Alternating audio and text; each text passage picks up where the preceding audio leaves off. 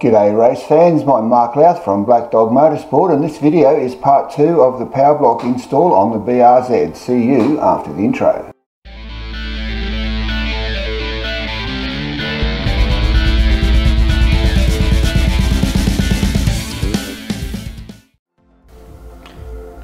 Okay, the first order of business is to test the O-rings to see how they're going to handle the heat. So this is a bit of a backyardy idea, but it's just some boiling water into a container and just check the temperature. It came in around 80 degrees, so the container obviously absorbed a fair amount of the temperature, and we'll just make sure that the O-ring didn't deform, go sticky or anything weird like that.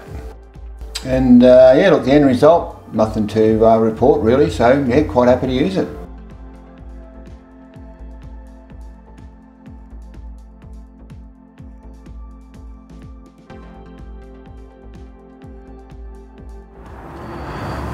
Okay, one of the other checks that I want to do, I'm only going to do a bit demonstration here because I've got to get around the camera and around the tripod, and I can't actually do it properly, but just to give you an idea of the process.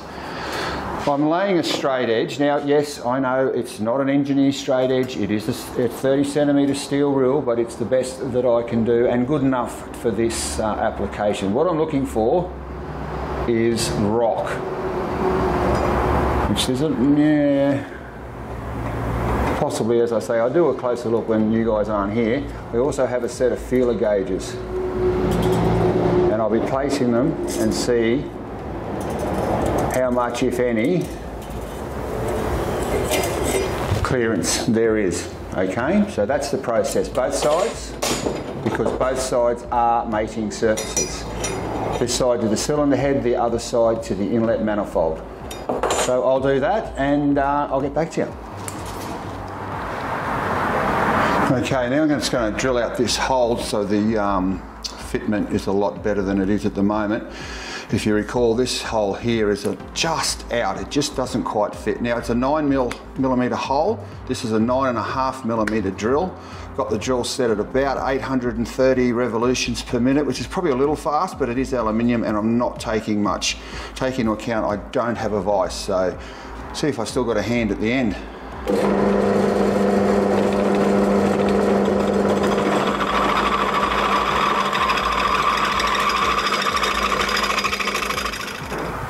Righto, that's a 9.5mm drill bit through that hole. These other two are in.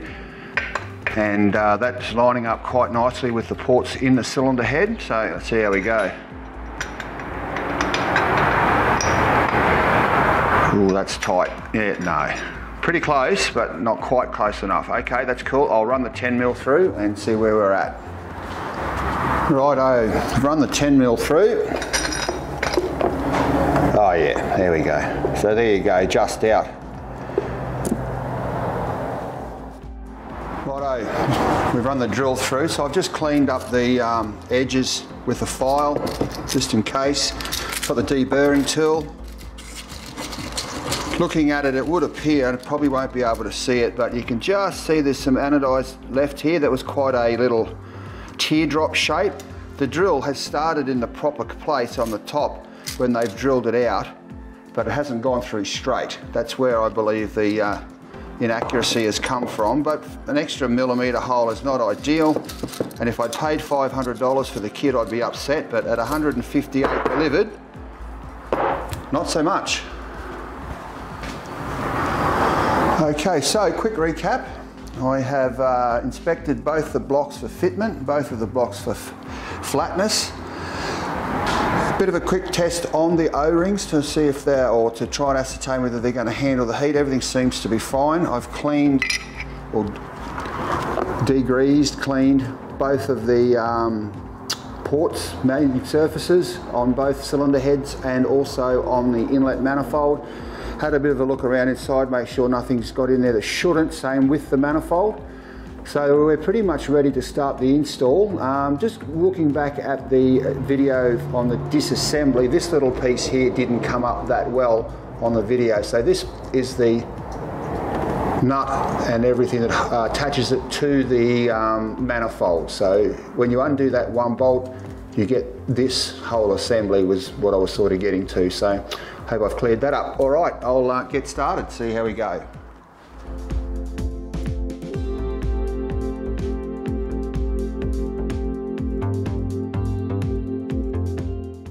Okay, so I bolted the manifold and the blocks down. I took a little bit of time to do it, but I just want to make sure I didn't bugger any threads, anything silly like that, crush any wires. I'm just going to go around now, make sure everything's going to fit, see what I have to extend, what I don't have to extend, get a bit of an idea where we're at, get a plan basically. And yeah, so once I've done that, I'll restart the camera and we'll go from there. Right, it looks like everything's going to fit. We'll go back in with the routing wise. That there is going to be a bit of an issue, and I wouldn't mind betting that's where our hose extension should go. I'm not going to use that hose extension, it's ugly. I'll replace that whole piece of hose with one that is the correct length. All right, see how we go.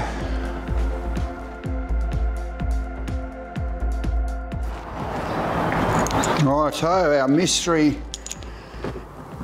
aluminium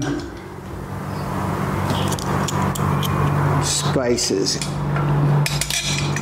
Look at that, didn't even have to revert to the instructions.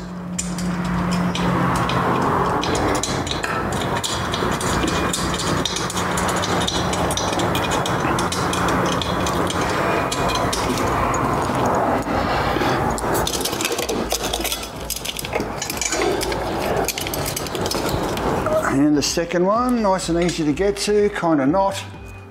Oh dear.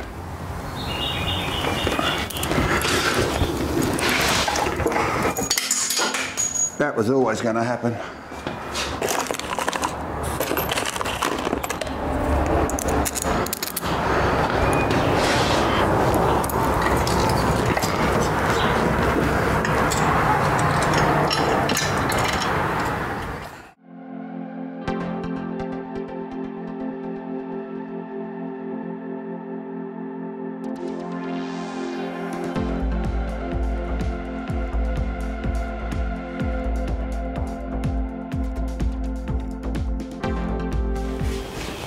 Okay, so the install's, well, pretty much complete. No real dramas to speak of. If I can find my pointer, screwdriver will do.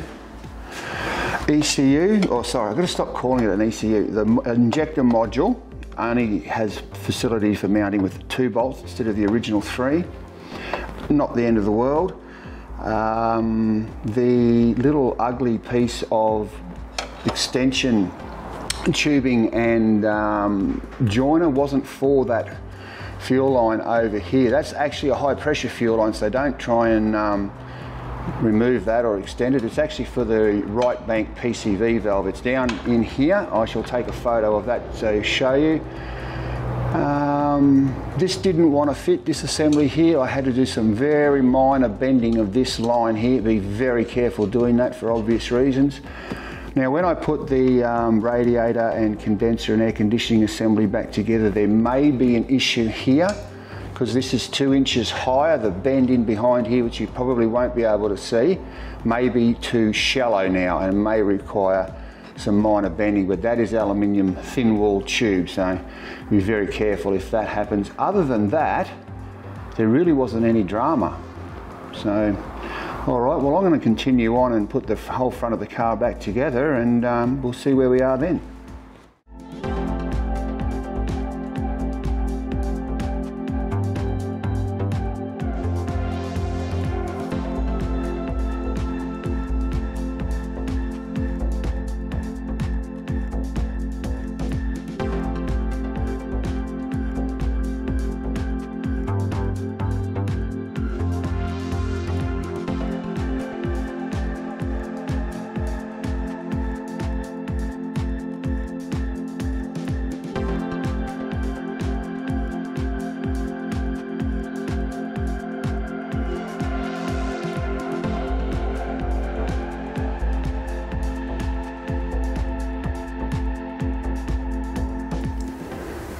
Okay, so she's all pretty much back together now. Just waiting on the new air intake pipe from the throttle body to the air cleaner. I'm deleting the rather useless resonator, which is what that tube right there is. So I have to block that off. That just goes through the firewall. Other than that, it's not too bad. The pulleys seem to be tracking fine, which is a bit of a bonus.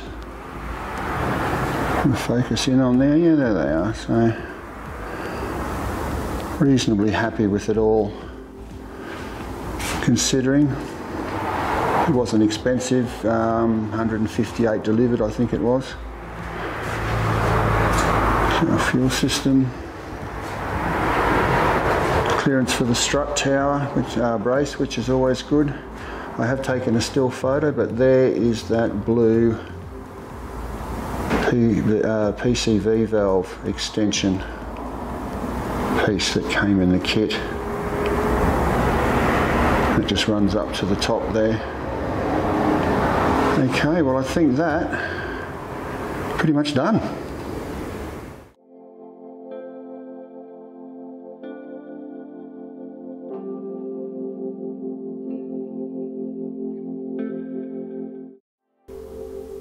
Well, that's it for this video. I hope you enjoyed it. If you did, give it a like. If you want to be notified when any more videos come out, hit the subscribe button and ring the bell.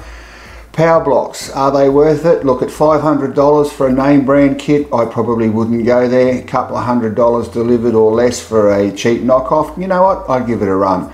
Time will tell, I guess. We'll put it on the track and see how it performs, but yeah, not too bad. Now, if the black dog is chasing you or somebody you know, there are some links in the description that may be of use. Righto, thanks for watching. See you in the next one.